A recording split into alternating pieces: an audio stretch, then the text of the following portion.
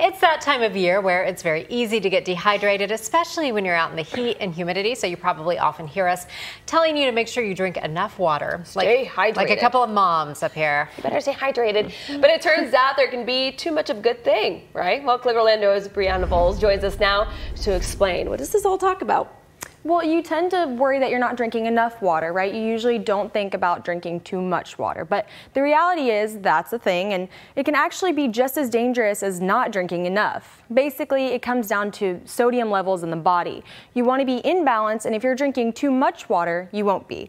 So how much is too much? Well, like most things, it depends on the person. So on clickorlando.com, we have this explainer graphic for you, so you can check out the symptoms of possible water intoxication. Some are obvious, some are not that obvious, but of course, if you feel many of those symptoms apply to you, it may be a good idea to cut back a little and check in with your doctor, ladies.